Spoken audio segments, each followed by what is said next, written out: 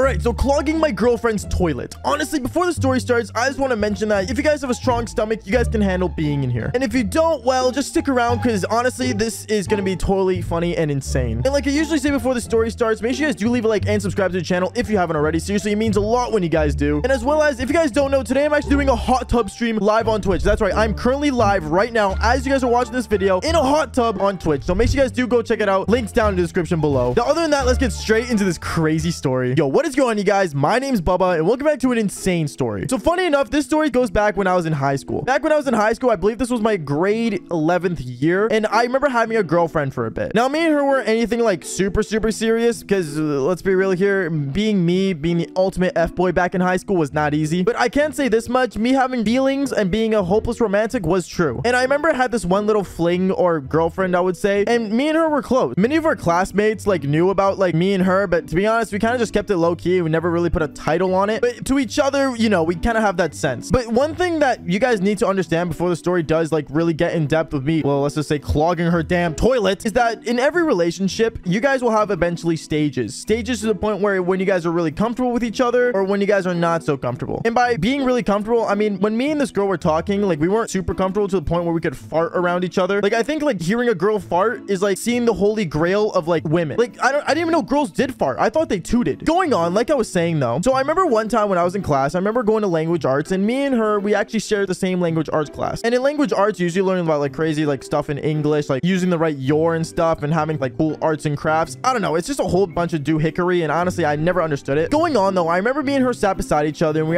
were talking. But as we were talking, I remember she looked at me and she's like, hey, instead of just always doing like the devil's tango all the time, do you want to like maybe like actually like, I don't know, go out for dinner or something? I remember I looked at her and I'm like, damn, okay, she's really asked me for dinner tonight. That was my first thought at least. But then I remember I was like, you know what? I kind of do like this girl. Might as well just take her out. So I remember I was like, sure, like I'm down. Like if you want to go for dinner, like yeah, that's cool. We can go after school today. She looks at me and kind of like smiles in like a way like she was actually like expecting this to happen after all the times we've done the devil's tango. And like honestly, like I didn't mind it. Going on, I remember like towards the end of the school day, she comes up to me all excited. And she's like, are you ready to go on our date? And I remember I took her to my car. We got in my car because I had the Silica at that time. And we ended up going for a drive. And as we were driving, I remember I looked at her and I'm like, I have no idea where you want to go for dinner. She looks at me and she's like, well, like, what are you feeling? Me in my head, honestly, my go-to food is usually sushi. I love sushi. I don't know how you Japanese people do it. You guys made some glorious food. But I looked at her and I told her, hey, like maybe you want to go for sushi? She looks at me and she's like, nah, sushi is like boring. Like we should try something special. What? Sushi was boring? I don't know. This woman had some major brain damage or something, but she didn't want sushi. So I remember what ended up happening was that as we were driving, she looks over at like across the street and sees some kind of Mexican shop. Now, don't get me wrong. I have no problem with Mexican food whatsoever. Obviously, like the daily taco and just eating, like it's a good thing. Like I like tacos. I like Mexican food. Like you guys have some amazing food. If you're Mexican, type in the comments down below. What's your favorite type of Mexican food? Or anyone can type that really. Anyway, sorry. Like I was saying though. So I remember as we like me and her, we got out of my car and we ended up going to this Mexican restaurant. We went in there and we sat down and we started eating. I ordered some kind of like spicy plate of like food. I don't know. I'm a killer for spicy food. And she ordered just some weird salad that was like a Mexican salad. In my opinion, it was just a Caesar salad, but apparently it was a Mexican salad. I have no idea. Anyways, I remember we were eating, and as we were eating, like, you know, she was talking to me about getting serious and stuff. And honestly, in my mind, I just wasn't ready for that step. I wasn't ready to really, you know, go to that title because she wanted to like start talking about the title. Let's just say she literally said, hey, like, I think like me and you should like really just, you know, put a title on it and like let the classmates know who we are. You know, just we might as well just make it happen because we always see each other. And I remember I looked at her and I was just kind of like, yo, just like, let me think about it, you know, just let me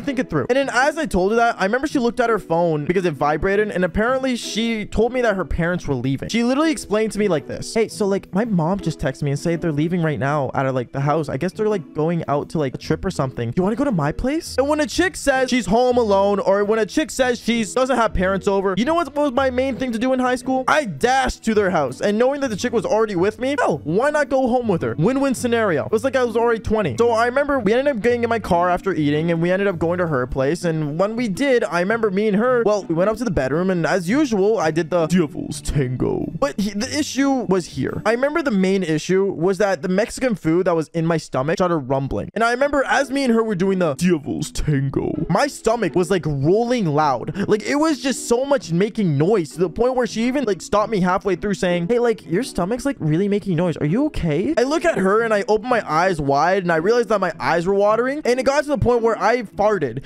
in front of her. She looks at me and she's like, did you just fart? And I'm like, I gotta go to the bathroom. I remember dashing to the bathroom. Like, I literally sprinted to the bathroom and I sat down, and oh my goodness. Now, I'm not gonna lie to you guys. I poop on stream a lot. Like, if you guys ever join my Twitch live streams, like, yeah, when I go to the bathroom, you guys can hear me talk to you guys as I'm doing it. But this one time specifically, I'm not even gonna lie to you guys, I shat like there was no tomorrow. It was like giving birth to like a giant brown poop. It was unreal. I remember as I was like, you know, pushing hard with my stomach, and, you know, we all know the feeling of having a bad stomach ache or a bad, you know, toilet day. I remember I hear her knock on the door and she's like, hey, like, do you need any help in there? Do you want me to come in there and help you? Hell no, girl. I'm pooping. Like, I didn't know what to tell this girl, bro. Like, we're not even that close. Like, damn, like, I didn't think like me and her wanting to be closer. She wanted to literally come in and see me poop. Like, what is this knowledge? Hello, brain damage? It just didn't make sense to me. I was just mind blown by how she wanted to come in. And I literally told her, I'm gonna keep the bathroom door locked. Thank you, though. But in reality, I had a million things going on in my mind. Then, you know, after a while, I'm not gonna lie, I want to say like 30 minutes in, I was fine. I was feeling all right. And I remember, you know, wiping, standing up, and I'm like, okay, I'm all set. I'm good to go. I remember, like, I tried flushing her toilet, and God, oh my goodness, like there was like a mountain on there. Like, I'm not joking. Like, it made Mount Everest seem small. Going on, I flush her toilet. It goes clunk, clunk, clunk. Yeah, no, this thing was not going down. Pressing it over and over to the point where like the toilet started flooding. And at that point, she knocks on the door and she's like, hey, like, is everything all right in there? Like, you've been in there for a minute. Girl, I've been here 35 minutes and you're telling me now that the toilet's clogged, do you want to come in here? So I remember opening the door, and I, you know, out of embarrassment, I closed the toilet seat as it's like flooding out of water. And she looks over at the toilet and she's like, did you really just clog my toilet with Mexican food? No, girl, I clogged it with my poop. Oh no, she got all upset and everything. And I remember she had actually wanted to open the toilet seat, but I told her, like, if you open up that toilet seat, you're not gonna want to see me again. She looks at me and she's like, don't worry about it. Like, you're just messing around. She opens the toilet seat and she opened her eyes wider than she's like the first time she saw my eggplant. Like, she was freaking out. She's like, oh my gosh. Like, it was like I could solve world hunger with how much I did in that toilet. Okay, guys, like, it was bad. Going on, I remember like she looked at me and I looked at her, and we both did not know what to do. We were both panicking in a way where we had no idea how to fix this toilet issue. And then I remember, since her parents were gone, we had to figure out a way where we could get this fixed without her parents knowing. So I had this idea, and no one should do this idea, by the way. This was a bad idea, but we didn't end up doing it. But